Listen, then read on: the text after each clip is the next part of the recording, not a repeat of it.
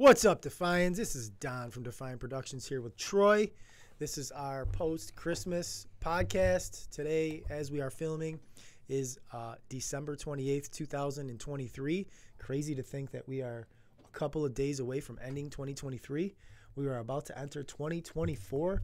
We've been talking about this for over a year. Can't wait for this year to be done. We've been talking about 2024, 2025 as being the bull run that we're looking forward to, and here we are on the cusp of it. Remember we made that video and you were talking about the Bitcoin halving, and this was like beginning parts of was it 2023, or I think it was the ending parts of 2022 when things were just so in turmoil. It was probably a year ago. It was probably around, and you anticipated, and I mean, you're a veteran in this game, so you were like, yeah, we believe the beginning parts of the bull will be in 2024, 2025, and it looks like all of 2023 we just been up only.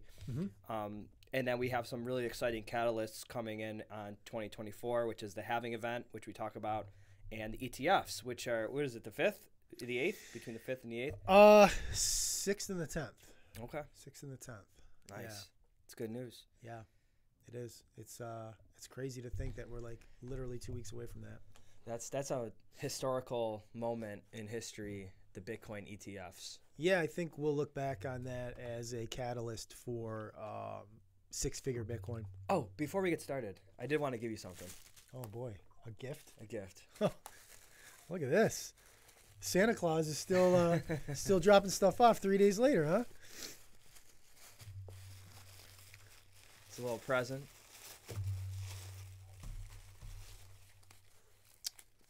Just rip it open? Yeah. Oh, look at that.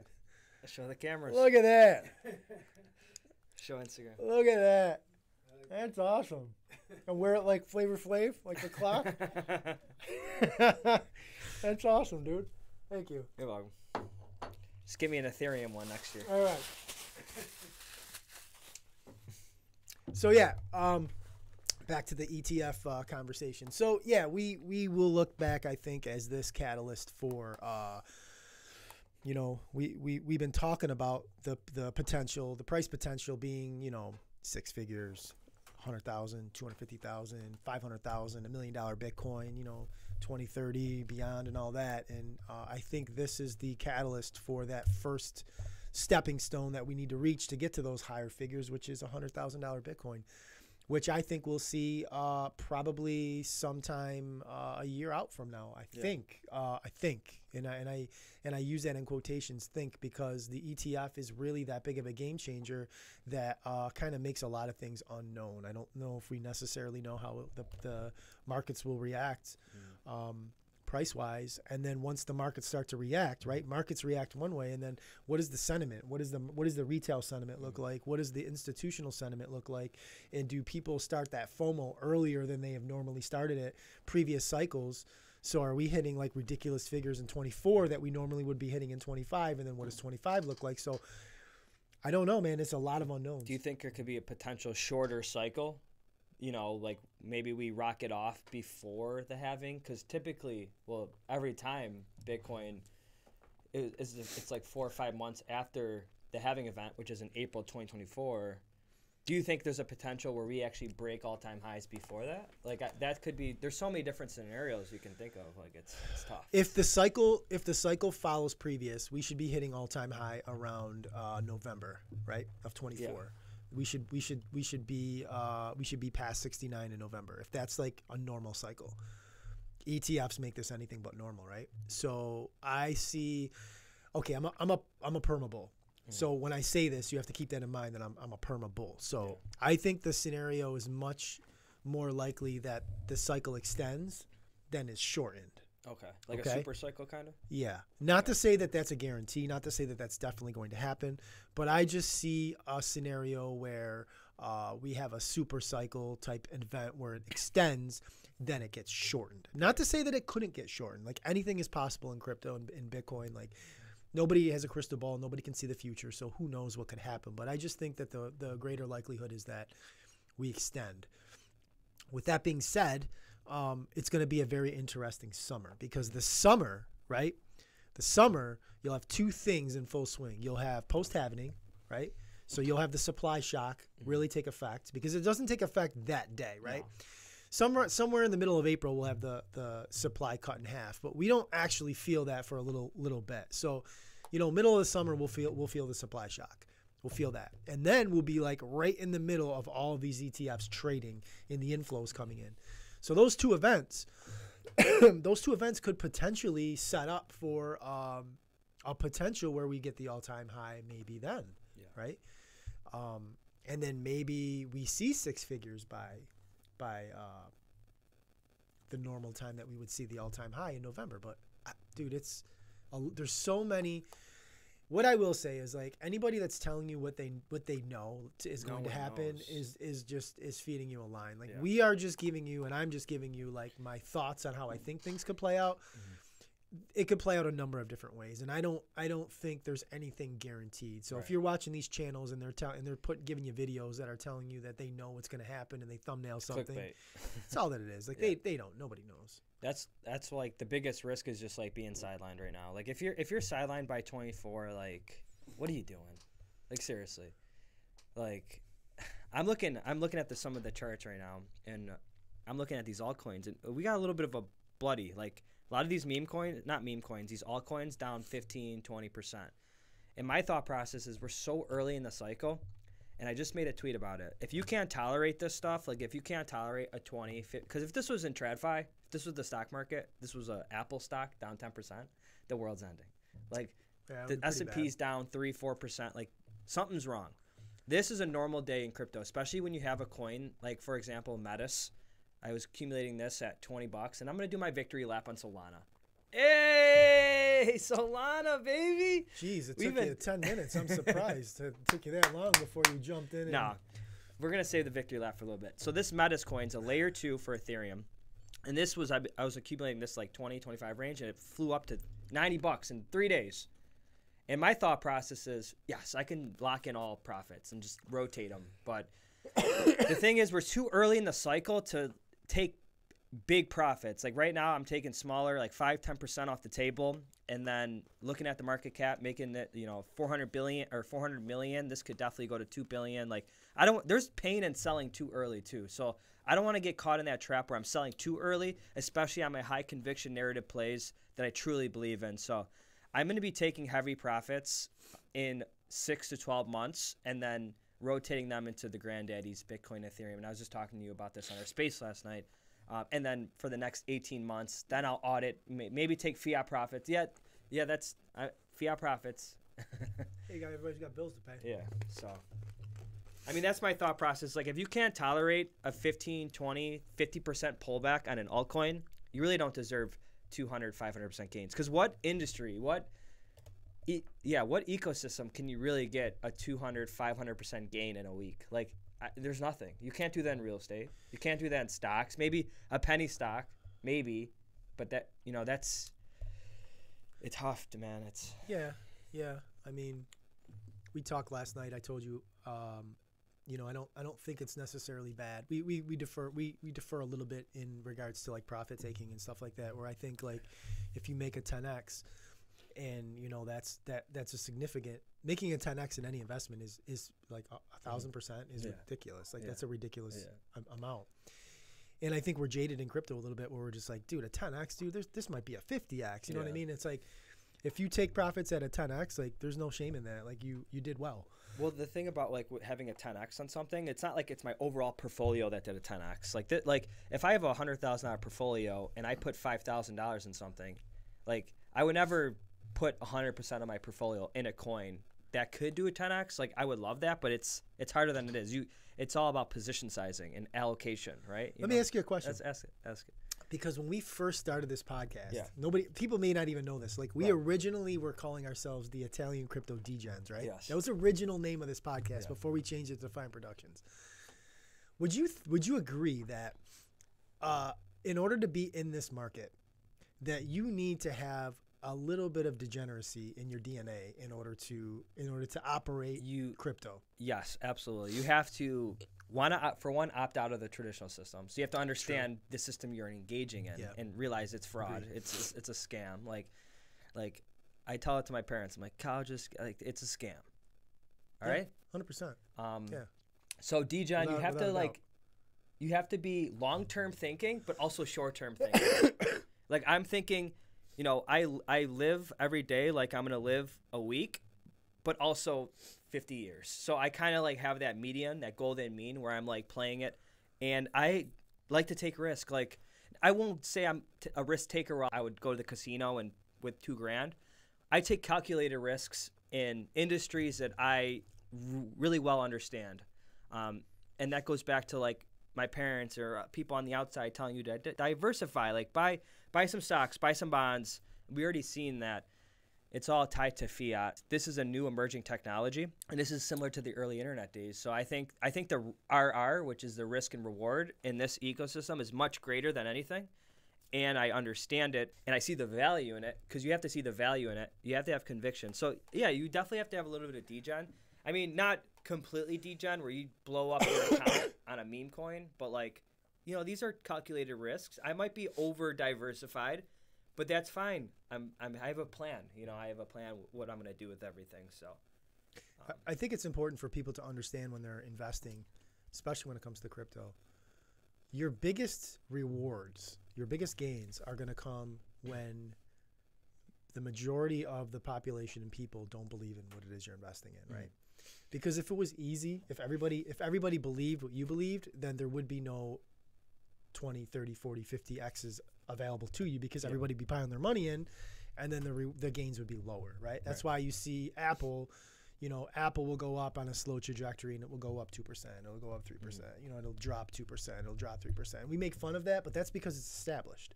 When something's established and somebody recognizes that it's a good asset, the risk has been removed. There is no risk. Like owning blue chip stocks is the least risky thing you can really do in equities, right? You own the FANG stocks for the most part. Like owning those stocks is like money in the bank.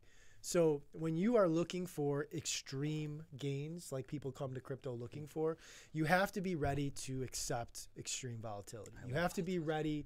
You have to be ready to go broke in some of your investments, right? Because like people think, oh, I'm gonna come into crypto and make all this money. Like that's one of the biggest things. Like people, oh, I'm gonna make life-changing money, or I'm gonna get rich in crypto. And it's like the dirty little secret is like 95% of you guys are not gonna do it. Yeah, you're not even gonna profit, right?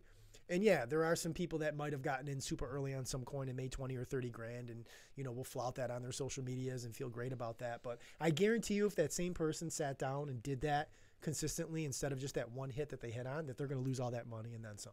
They're just not gonna make it.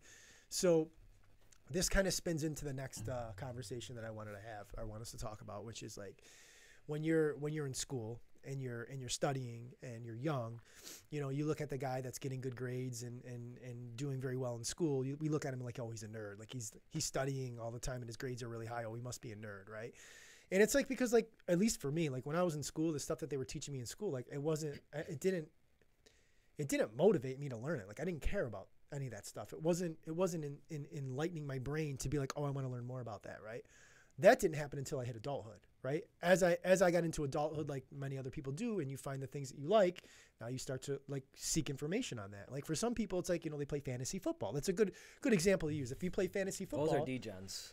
Well, yeah, I mean, that's for sure. There's some of that. But if you play fantasy sports, like you're spending a lot of the week studying, you know, maybe field conditions, or you're studying how somebody is going to react on turf against grass, or how somebody played in outdoors against indoors, or somebody's done in the last 4 or 5. Like you're studying stats, like you're studying things because that is something that you care about, right? So, and for some people, they get like hobbies where they like to do certain things and they start to research that because they like it, right? So when you're an adult, you're studying like you look down on people that were studying when they were young, that probably got good study habits. And then now you're an adult and you didn't study. So like you spend all this time trying to seek information and you don't even know how to properly find the information because you never established those habits when you were younger. You know what I mean? I was thinking about that last night. That's what we started talking about this morning. So it's like, as an adult, you should be seeking out the things that like excite you and the things that you are motivated for, whether that's a hobby or if it's something that could bring in maybe some income into your home. Like you should be out there studying it. So to bring it back into crypto, like you're not coming in this market. The same way as you're not going into real estate or equities either. So I don't want to just say it's just crypto. Any investment. You're not stepping into this arena with a bunch of professionals, guys that have been doing this for a while, and you're not going to equate the gains that the professionals are getting just walking in thinking because you saw something on, the television that said, guy X put, $100 into Shiba Inu and made $1 million, that you're going to do the same thing. Yeah.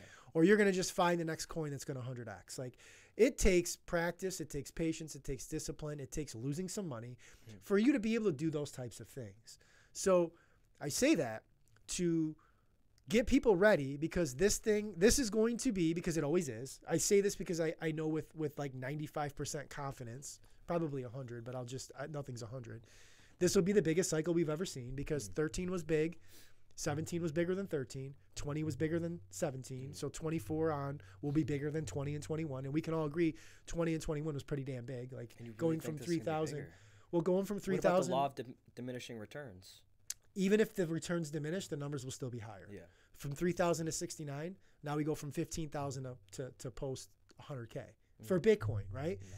But then there's some coin right now that neither one of us even know about that will probably be the biggest performing coin of this cycle. Some ridiculous meme coin or some ridiculous project that probably ends up rugging, right? Yeah. Will be the biggest coin that everybody talks about in 2025, 2026. And that goes into like the Solana victory lap I had, like buying this at $9, having 3 months to accumulate this between 20 and 30, and then it ripping to 124, and then I'm posting screenshots of like the price going up, within the last 9 weeks, and people see like 1,000% return, but they don't see like all the pain and suffering, all the losses, everything that got me to a point where I know how to have a keen eye to identify this potential, identify an oversold crypto company that just happened after FTX bought FTX's distressed assets. Like, they had a bunch of Solana on their balance sheet. They went bankrupt. You buy their distressed assets. Solana was dead. That's a great example. So I told you, you bought it, and I told you that shit is dead. Dead. You bought it, and you texted me, and I told you, bro, that's dead. I remember. That's a dead project. I was Instacarting, and I was like, holy shit. I had people text me like, yo, should I buy this? It was like $9, because it only dipped down to $9 for a little bit, so you can only buy it at $9 for a few like hours, but then it went up to 12, and I was like, holy shit. Like, every paycheck, I put everything in it. So I was highly conviction, and I doubled down on it, and I was investing 90% of my income into that one coin, and then it's people need to understand, like, they're seeing like your victory lap now. They're seeing like it got up to $120 right around Christmas, right? And if you bought it at $9, which you did, you did buy it at $9, but in order to do that, you had to go against the entire wave of people, myself included. My stomach, dude. I told you when you were buying it that I told you FTX is failing. I told you, I messaged you. That coin is tied to FTX. It's not going to survive. I didn't see any path for survival. And somehow, by the grace of God, this coin survived. And then here we are. You know what I'm saying? So I got to give some respect. You have to remember. Yeah, I've been telling you all along. Like, you can tell the people. I've been giving you props for that one. I told you I was way wrong. You were right. Again, I don't shit coin, so I would have never, even if I did shit coin, I wouldn't have bought it. Right? I wasn't buying it. Dude, so it's sick. you were But the right. thing is, you never used Solana. You never like created a Soulflare wallet, which is like a MetaMask for the Solana ecosystem. They're gaming on it. Like, it's just like, I know gaming is gonna be a huge narrative, and it's just like they have DeFi. They have way better gaming than like Ethereum. Like, I was like, and they got the Solana phones coming out. I was like, this is sick. And it's like, I remember Kevin O'Leary said something about, if you really want to make wealth in finance, buy distressed assets from companies that go bankrupt, and then and they got to be highly like fundamentally good companies. And I was like, holy shit, like this is like the definition of a good fundamentals.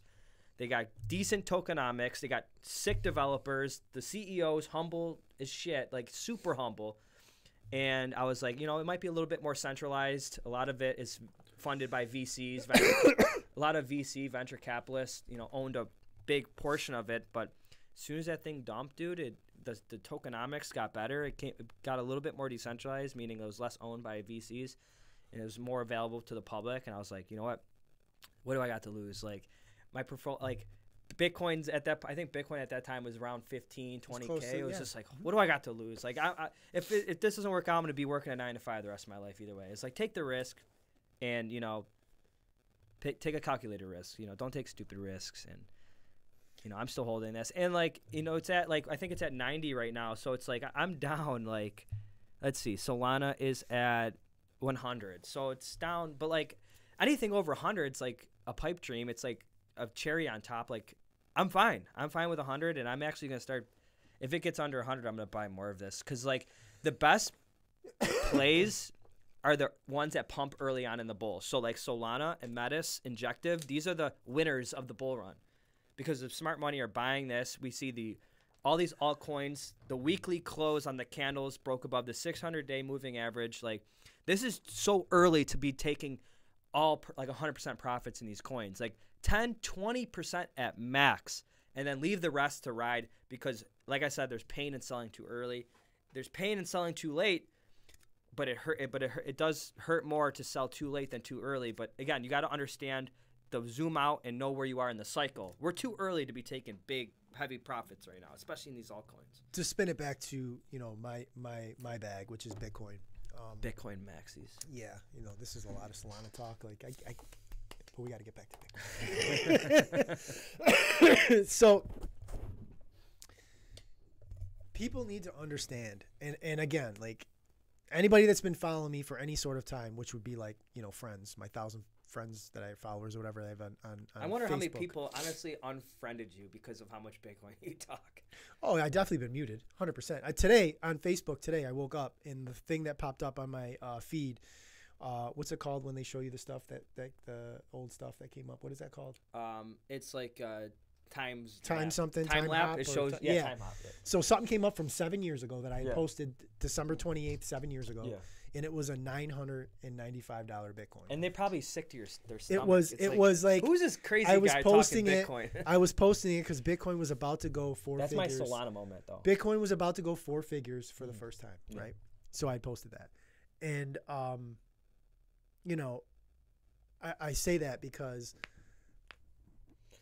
people like me are the few and far between at, you know, $3,000 Bitcoin or $15,000 Bitcoin, or when Bitcoin goes from 64,000 to 30,000 overnight and drops 50%. Like, few and far between can you find people that are just like, yeah, dude, keep buying. Like, this is when you do it. Like, the days that are really red, this is when you buy. Oh, today, right now. So when Bitcoin, and I say this because like we just started this whole podcast by talking about like 100K Bitcoin is like in our front mirror. Like, we can see it. We're traveling towards it, right?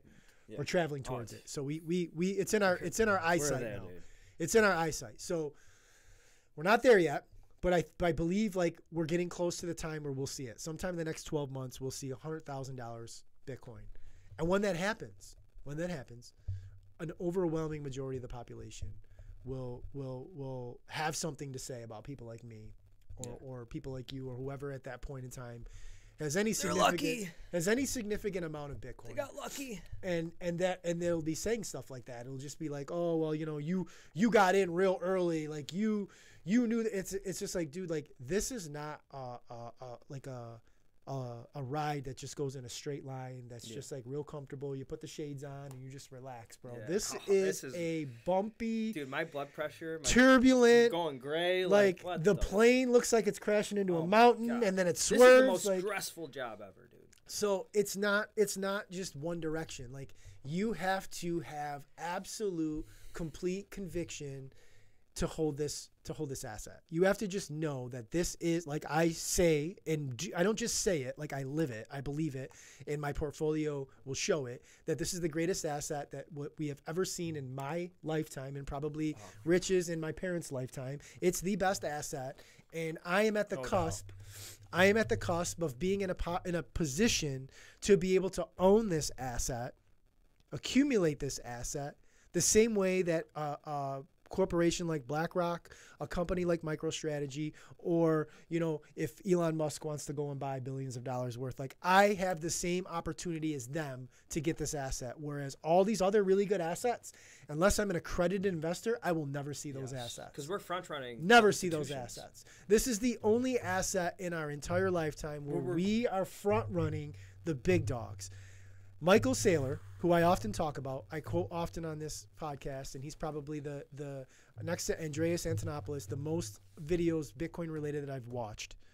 He just purchased another 40,000. 15 million? Another close to like 40,000 Bitcoin or some. Or no, I'm sorry. No, it wasn't 40,000. In the last 3 months, this is what I'm trying to say. Let me backtrack. I got ahead of myself. In the last 3 months of his purchases, he's purchased close to 40,000 Bitcoin in the last 3 months. Okay. 2040 is going to be 16 years away from a couple days from now. 16 years, right? Yeah. Not that. That's more. That's less of a gap than we're about that. We're less. It's less of a gap between me and you. Yeah.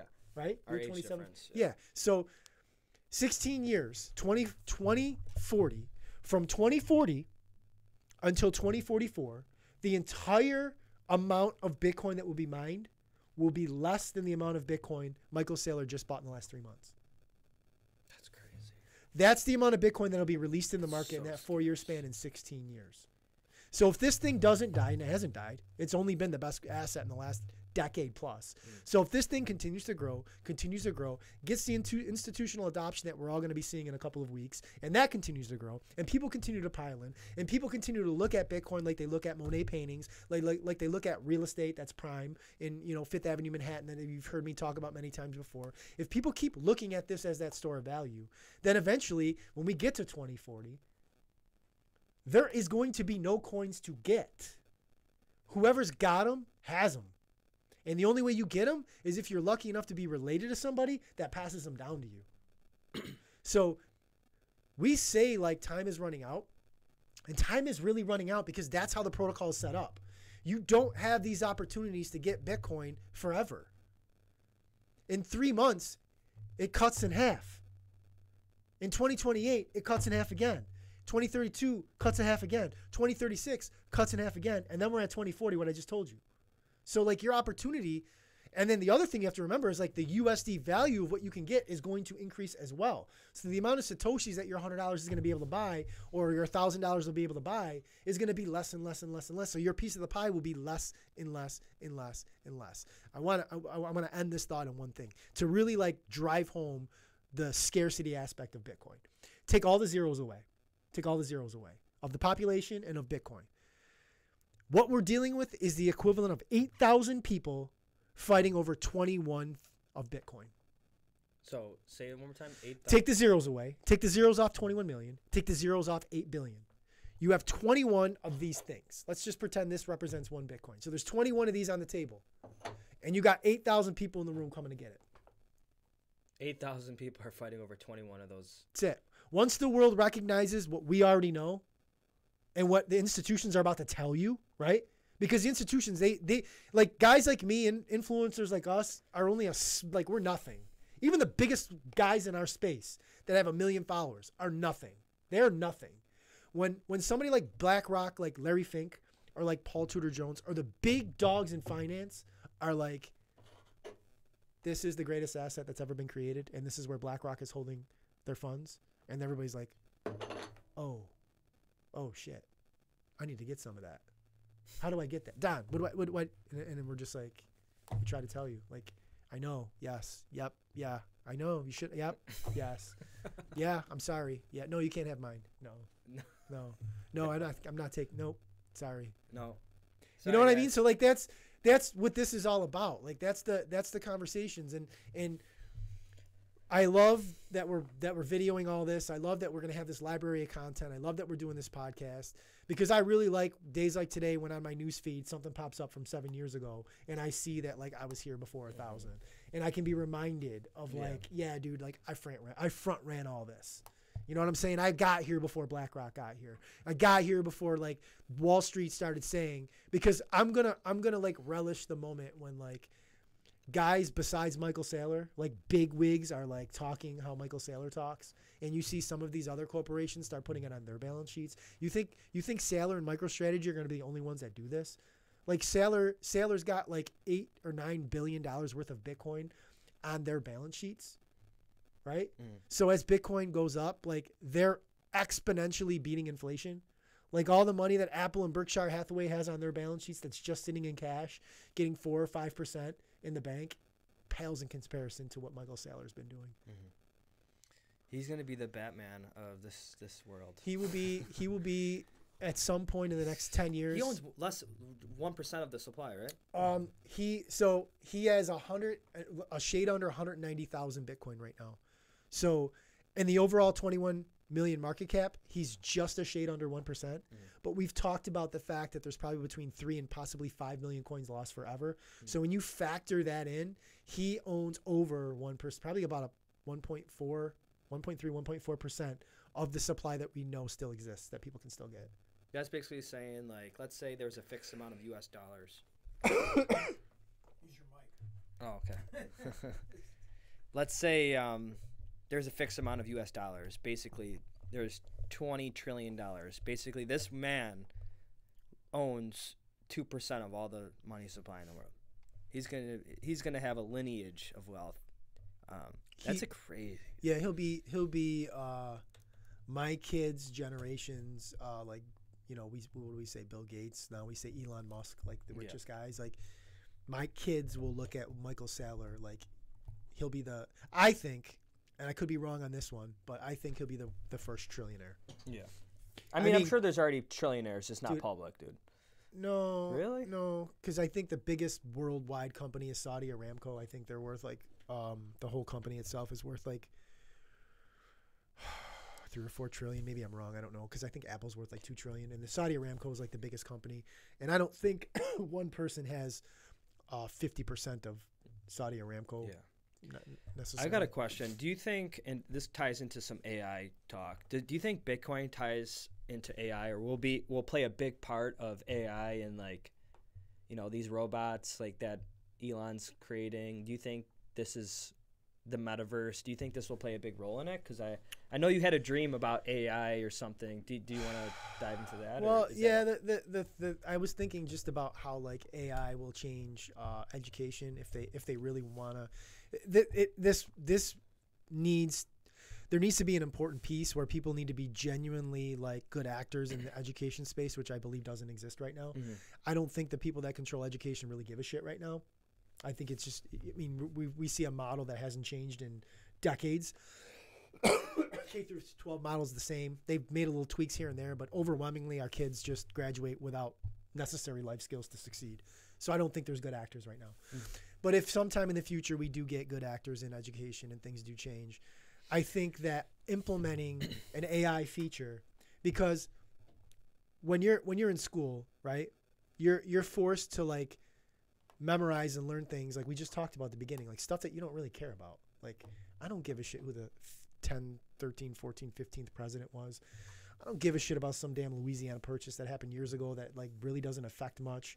I don't care about this math, A plus B plus Y equals who gives a shit. You know what I mean? Like, a lot of this stuff that I'm never going to use in my life is just, like, worthless. Like, it just shows that, yeah, I can memorize something and you see I can memorize it, and then we move on to something else, and I'll never remember that ever again in my life. So I was thinking about, like, AI in the effect where there's some sort of AI bot or model that figures out kids' interests specifically in regards to things that they learn and focuses on their interests and sees how well that they can learn those interests, and then fosters that into grades. Yeah. And then allows you to advance through school, figuring out what it is that associates with, like, life. Like, obviously, just like, oh, I like to play Fortnite, so let's, like, not that, but, like, things that have to do with, like, real life that come into, like, an education model that kids would be more prone to study and learn, that would pique their interest, right? Yeah. That would hold on to them, and then they could show as they, and I think this is more appropriate, like, middle school on. Maybe as you get into high school, this model would work perfect for high school, not for a second or third. Like, there's basic things that they still need to be taught to get them ready. But, like, when you hit high school, like, I remember being in 9th grade, right? I'll give you my experience. 1992, sitting in 9th grade in my counselor's office, and they're just like, you have to pick, like, a major. Like, we had to do majors. Yeah. And I literally said, what's the easiest shit I can pick? Like, what are my options here? Math? No, thank you, right? Social studies? Yeah, miss me on that shit, right? And we got down the line to, like, business. I'm like, business? Oh, the money. Oh, yeah, I'll do those ones. What are those things? Those account? Yep. I'll sign up for those. Give me those ones, right? So then of course, because I wasn't the greatest of students, like I wasn't dumb, but I just I was a procrastinator. Yeah. We waited till 11th and 12th grade to take all those elective classes, right? So then I took those, and it was like, all right, we did some money things, like having some conversations, and then, but it was kind of ridiculous. Like, and then I didn't even go to school for business. Yeah. So like, what complete waste of time, like a complete waste of time. Waste of time. So if there was some sort of AI model that was available that could have figured out and peaked in my brain and maybe even like been a catalyst to think about what I would do for the rest of my life, and then I could prove that I can learn this thing that's interests me and show them that I'm not a dumbass and get good grades on that, and then catapult me into like the next phase of my life to like go to school or go to some trade school that would help foster whatever they found was, we'd be a much better off society. Well, you would save a lot of time. You'd save a lot of money. You know. Which is why I believe it'll never happen. What about all the people that do like 4 or 5 different degrees, then finally find out what they want to do? You know what I mean? It's just like a waste of time, waste of money, like waste of resources. There's bad actors in education. I just don't. Yeah. We have to remove so many bad actors for this to ever be Villains. a reality. The institutions, like I don't want to get political, so I want to tread lightly on this on what I'm going to say here, because I don't want to get into anything about how I feel about the specific topic. Bill Ackman, $1 billion investor, right? Yep. He's going at it with Harvard because Harvard is his alma mater, and he feels some type of way about the Harvard president who spoke in front of Congress and said some things in regards to the Israel-Palestine stuff that he did not like, right? He didn't like it. And he doesn't like how Harvard is reacting to that. So he's deciding that I'm just not going to be funding any of there's no endowment coming from Bill Ackman because of all this stuff, right? And it's like, he's free to do that. It's an open market, and I get all that. And it's not necessarily about the scenario or about that. It's just like a little peek into the window of like, this billionaire is giving all this money to Harvard, right? Mm. And they're still like charging you astronomical amounts of money to attend this school just so you can show somebody on your certificate that it says Harvard. And it's like, it probably costs 5 or 6 times more than it did in the 80s and 90s to attend Harvard, right? Is it that much better of a degree? And they're getting all this money from all these billionaires because these guys graduate, they get money, and they give it back to the school. So it's like, who's getting rich here? Like, where's all this money? It's not, I mean, for every like Bill Ackman that comes out of Harvard and these smart guys, like there's guys that drop out of school from Harvard and they don't start Facebook. They're not Mark Zuckerberg, and they don't still become billionaires. Like, they might leave a year or 2 out of school and they realize that Harvard ain't for me, and Harvard doesn't give a shit. Harvard they'll take you because they believe that you have a chance to make it. But when you leave Harvard without a degree, you're leaving with 6 figures of debt, and Harvard don't give a shit about you. Yeah. They got your money. See ya. And that's Harvard. That's not SUNY Buffalo. That's not SUNY Brockport. That's not like the littler schools that aren't charging 6 figures a year, but might charge like, I don't even know what it costs to go to those schools. Well, maybe it's like $30,000 or $40,000 a year. NU's pretty expensive. It's like $40,000. So yeah, you go to NU and you realize after junior year I can't make it, right? Yeah. And you're $90,000 in debt with no degree. Good luck starting that life, right? Now you have no degree to earn on. It's just like the whole model is. And even if you have the degree, your income isn't like, I know people that have a 4-year degree in business and finance, and I can make more off Instacart. Like, I can literally DoorDash more. Like, and I own my time, and I work less hours, and I can take lunch breaks whenever I want. It's just insane. We have technology. I don't think the educational system adapts. Jordan said Harvard is a brand like Nike. I can see that he just wrote on there. Harvard is a brand like Nike. Yeah. Well, I don't disagree with that. I think like these colleges are just big corporations, man. Like they're the only people I have arguments with. The only people I have arguments with that disagree with how I feel about college, the only people that disagree with my takes on college work for a college in some sort of capacity. They're either a professor, or they're in the enrollment office, or they have some sort of like financial tie to the organization, which I understand. I kind of get it. Yeah. But those are the only people that really will disagree with me because I'm talking about their livelihood. So I understand that. But like most normal logical people realize that coming out of college with $200,000 in debt in this economy here is completely asinine. Oh. It ain't worth it. Yeah. If tomorrow you told me, even if I had like $2-3 million of net worth. If you told me tomorrow, Don, write me a check for $200,000 and I will give you a degree from Harvard and we'll make it all look like you graduated from Harvard, I would tell you GFY. What's GFY stand for? Try not to say the F word. Try to GFY. What does that mean? Go blank yourself. Oh, okay. So, like, I got a bachelor's degree. I got a master's degree. I don't use either. I mean, I've used them to get me into certain jobs, but the degrees that I have in education, I haven't used since 2008. If you apply to a job and you say you have a 4-year degree, do they really check? Like, I have never applied to a real job, and I got my 4-year degree in finance at NU, and I still haven't even gotten it in the mail. Like, I call them. Well, your transcripts are what they wouldn't need the degree per se because you can fake that. Yeah. It's the transcripts that are really the official transcripts are what they would need. You know, every once in a while I'll think like how much money I spent at NU, and I'll be, hey, you mind just shipping me my piece of paper? And then I'm talking to some like student in the office, and then I never see anything. I've joked numerous times, like when somebody has seen I'm like, you want to buy this? Like, I'll sell it to you, my master's. You just blot out Don and put it whatever you want. Well, I'm sure there's other Don Rinaldi's out there. Yeah, so I mean, like, it's the transcripts that really matter. I don't know one Troy Pulley. Not the degree. Not the degree. Dude, look at these notifications. Awesome. Yeah, that was a good subject into a little bit of schooling. And I'm sure somebody got pissed out there that has a job with like one of the local colleges. I'll chime in because I worked in education for 31 years, and I have 2 kids that just graduated from college with no debt because they made good decisions. So they went to 2 good universities, Canisius College, university now, and UB, and graduated with no debt, partially because, you know, they had some family support, but also because they just went to colleges. They didn't need to live on campus and have a party house. I said, you know what, you can go out and party. You can go out on the weekends and not have to spend $8,000 to $10,000 on housing. Like, that's just stupid. But they did both get jobs with, you know, kind of related to one's very specific related to his degree.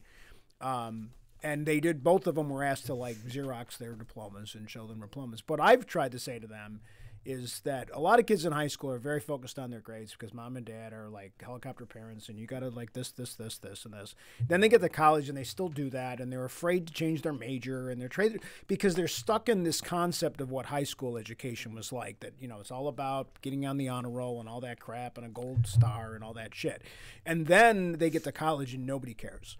And my buddy is a smart dude, went to a really good university, played rugby, drank all the time, and he's like, man, C's get degrees, and he makes more money than most of my friends, and he's just a hardworking guy. He's not the smartest guy, he'll tell you that, but he just works hard. He shows up, he knows how to show up at work, he knows how to play those games, and he said, no one has asked me for, like, my GPA or anything. He goes, and thank God my first job, they didn't ask me for my GPA. He says, because it was shit. He goes, but I got a piece of paper, and it's that ticket to get on the train. You know what? And that's all it is. He says, and that's what I've told my sons. I'm like, no one's ever going to ask you for that diploma ever again because now you've got that first job. So that piece of paper helps you get that first job. And if you want to have that traditional, I don't even want to say it's traditional, but if you just want to get into a place where they're going to require you, when you're not your own boss, if you need to have that, maybe that piece of paper. But I'll tell you, like, I got friends in working personnel, and it really, they get that occasional Ivy League guy that comes across their table or girl, and they're like, they walk in like, and I've heard this from several friends that work in human resources type departments, and they're always like, these guys walk in and they just think they should get the job because they've got this piece of paper. And quite often they don't hire those people anymore because they also say these people aren't making good decisions about their own financing. They've got $200,000 worth of debt where the guy from UB or, you know, Canisius is coming in with like no debt. Yeah. And they seem to be a harder worker. Like but like you said, it's like your one friend posted on there, people want that Nike brand. They want that swoosh. Yeah. They want the brand. You brought up a good point, and I want you when you're free later on to look this up, because there are studies that are being done that this again will piss people off that went to school, but it's true. If you look it up, they're studying this stuff. C students overwhelmingly make better employees than A students, and that's because what they found is the C students, like you just said, don't walk into a job thinking anybody owes them anything. they realize quickly that the only way I'm going to stand out is effort. And the A student walks in and says, my effort was in school. I already showed you what I can do. I'm going to come in and you should just pay me because I have these A grades. Where the C guy's like, I got to earn everything I get. And the A guy comes in thinking I'm owed something. Wow. Yeah. So mom and dad, getting those C's in college wasn't such a bad idea. Tony Polly, what up? And admittedly, I was that parent when my kids were in high school. I was like, man, you got to get those things, blah, blah, blah. And then I'm very proud of the fact that once they got to college, I have no idea what my kids' GPAs were. No concept whatsoever. And I told them point blank, because I helped them with money when I could, and they did some of it themselves. So it was a nice balance. And I told them when the one of them had a bad semester, and I said, okay. And he told me he had the bad semester. He was miserable in the major, so he switched to majors, and he kind of fell apart a little bit. I said, okay. I said, but I'm going to tell you, like, if you want my help on these things, we're kind of done unless you show me that you value the money that I'm helping you with. Yeah. And that was kind of like, and that was a good wake-up call for them to say, like, there's nothing says I have to help you. I mean, you can go out and and they both worked and they both paid for their fair share. But you're right. Like there's definitely that aspect of like, you like my one buddy works in corporate and he's really funny. He's like, people, they know what they think they're entitled to things that employers don't necessarily give a shit about. Yeah. So like it's a stupid little thing. He's like, I never do dress down Friday because I just don't do it. He says, because like, I don't know. He's like, I'm the boss. I should look the part. And he just knows, he's learned how to, again, he's the C student dude. And he was like, he's done very, very well for himself. But it's really funny. He doesn't own a freaking big house. He's like, he doesn't. He just like never. C's get degrees. He goes, I want a nice couch. And he goes, but I want to have experiences. I want to go skiing on the weekends. I don't need to show off. Like, so he's great. He's one of my favorite dudes because you never know that he's as financially successful as he is because it's all about moderation, and he wants to be able to leave at a reasonable. He doesn't want to have to work till he's 70. He wants to walk out when his wife walks out of her career, and then have experiences. So they're like, we don't need like a 400,000 square house, for whatever. Like I don't know. Like I think all of this ties back to the education that we're telling these kids. To follow this system that our grandparents and our parents followed. Go to the education, buy the big house. Like we keep doing it's not just education, it's not just finance, it's everything. Like, sorry, I went up on a crazy rant there, but like, I mean, I look at it and I've learned so much talking to you guys, younger people that I know that are like your age, Troy, that are like, man, I can't afford a house. And it's really changed my perspective on like a lot of the things that we're doing wrong to the young people in this country. So to tie all that up, and I want to give my parents some credit here too, because like, they encouraged me to go to college, they encouraged me to go to school, and at 18 years old, when I was making those, I mean, when you're 18, you don't know what you're doing with your life. Like you think you know what you're doing, but you don't know. And even like when I graduated college at 22, like you still don't know. You don't know anything, right? But the value that education, college in particular, does provide, I think, and this is where the grades become like irrelevant in my eyes, right? I think it's important in high school. Like I'll encourage my son to get the highest possible grades that he can, only because if he does take the route of college, even though I really don't want him to, it'll be an easier path if your grades are good. It's just an easier path. Like you get afforded opportunities that you don't if you're a C student. So that is true. But once you get to college, man, the only thing that matters is that you can show an employer, I can start something and I can finish it. If I got a 75 or I got a 95, when I'm 35 years old grinding for your company, does it really matter, right? Does it matter if I had a 75 in college or I had a 95 in college, if I'm providing value to your company and I'm a good employee? Because I was able, just like the guy that got the 95, I started and I finished. And that's what it provides. It provides you an ability to show someone, I can start something at 18 years old, And then sometime in my 20s, I can finish that thing and come out with this piece of paper and show an employer I'm ready to go. Let's get cracking. And recognize that all the shit I just learned, I'm probably never going to use. The only thing I'm bringing to you is showing you that I can be an employee, even though I'd rather my kid be an entrepreneur than an employee. But if you're working for a company, that's what you're doing. Clearly, like to just. There are certain things that the college is important. If you want to be a doctor, yes. Like there are certain things that like, so we're not saying every major, but you talked about it earlier. Like there's just too many majors that like what is that major? And everybody goes and gets these specialized majors because the colleges it's marketing. Yeah. Like look how cool these versions of the sneakers are. Like this one has red laces. Like and what that is that's those silly majors that I can't tell you how many of my friends that have gone to school and gone out of college come out with like some obscure major and they're like, but there's no jobs in it. And and then that actually hurts them. They said I would have been better off getting a generic business administration degree than like international focus on warehousing. Like there's goofy degrees like that, but like that doesn't, you're better off getting a generic degree that you can apply to a ton of different things as opposed to like this real specific. But the colleges market it because you got a cool lab that somebody donated. You know, it's just silly stuff. Like it's just funny. Like it is definitely funny. Like half my junior year and my entire senior year is all I needed to get a teaching degree. The rest of it was a waste of time.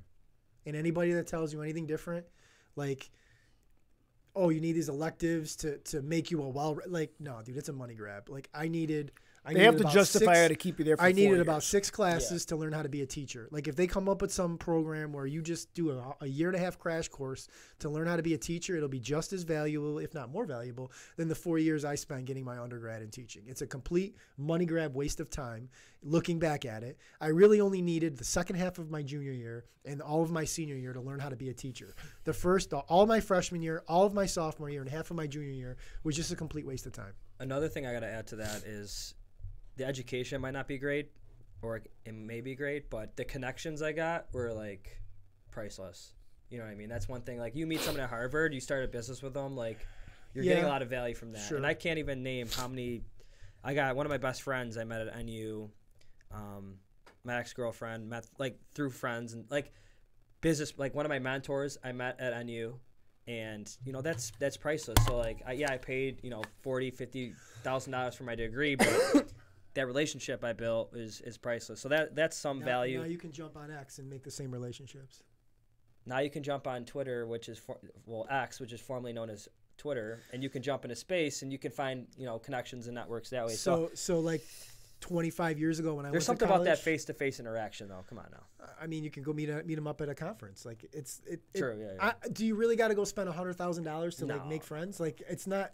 I understand what you're saying, and like that's more relevant for me in '96 when I went to college. But now we got these smart. But in 2030, when my kid's going to college and we're talking about that, it's like, dude, like no, like that ain't it. Yeah, spaces are highly valuable. We had this lady come on last night. Yeah. And she was talking about energy and Bitcoin mining and stuff. And she's from Texas and she's very knowledgeable in her expertise. And that's we'd love to have her on our podcast. Yeah, I X Tokens will shout her out if she ends up watching this. I don't know if she ended up following us or not. I told her about our YouTube channel, but I asked if she would like to come on to be interviewed, and she said yeah.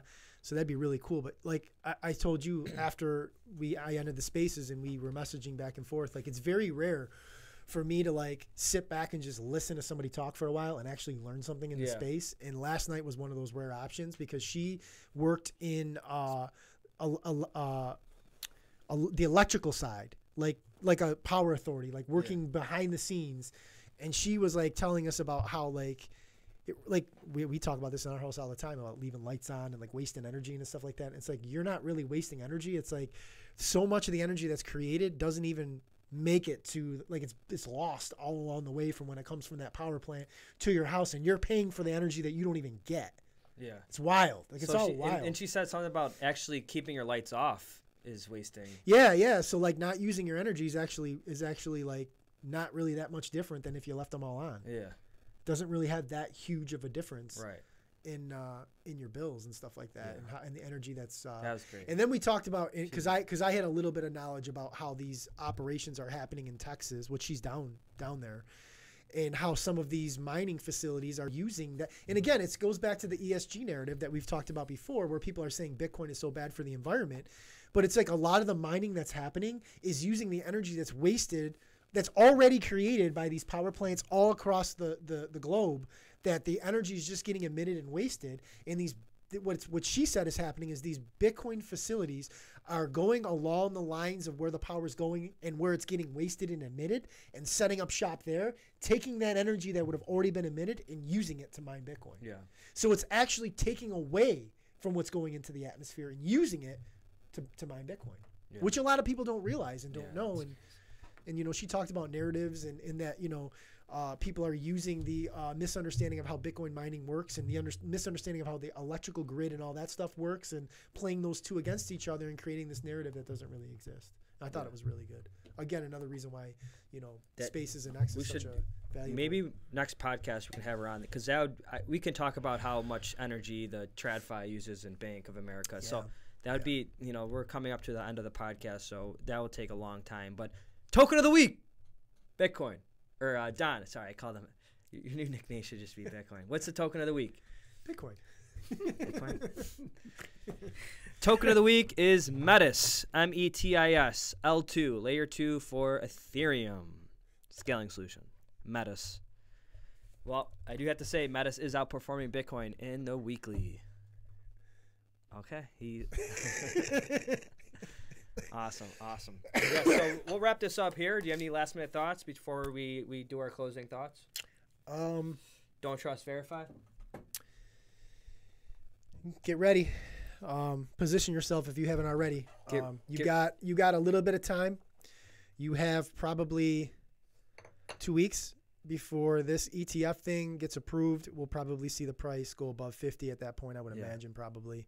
Maybe not. Maybe it goes at 48 because we talked about that number being significant. But like, it's gonna start to get unpredictable, even more unpredictable than it already is, because we have the institutions are here, like they're here. The front running of them will end. We will no longer be able to say that we are front running institutions. Right. Now we are competing with institutions. So the front running will be ending in 2 weeks, right? If you want to say you front ran BlackRock, if you front run Fidelity and VanEck and all the big players and the smartest guys in the money space, if you want to be able to say that, you got to buy something in the next 2 weeks, because after that, you are competing with them. You are no longer front running. You are in a competition to get as much of the Bitcoin protocol as you possibly can with the amount of capital that you have and the amount that's going to be available. And the front running days are going to be over. Yeah, that's important. I feel like we're gonna have some melting faces price action in the next, by summer of 2024. I think people's lives are gonna be changing. So just stay level headed, stay optimistic. Don't compare your portfolios with anyone, and just stick to your systematic plan, and things will work out, man. Just make sure you take profits, because if you don't take profits, that's nothing's worse than round tripping your bags back down. So just have that plan, stick to your plan, stay disciplined, and keep educating yourself, whether it's our podcast, someone else's podcast. There's so many great content out there. So give us a like, comment, subscribe. Let us know if you want us to discuss anything in our next podcast, and we look forward to talking with you. So don't trust, verify.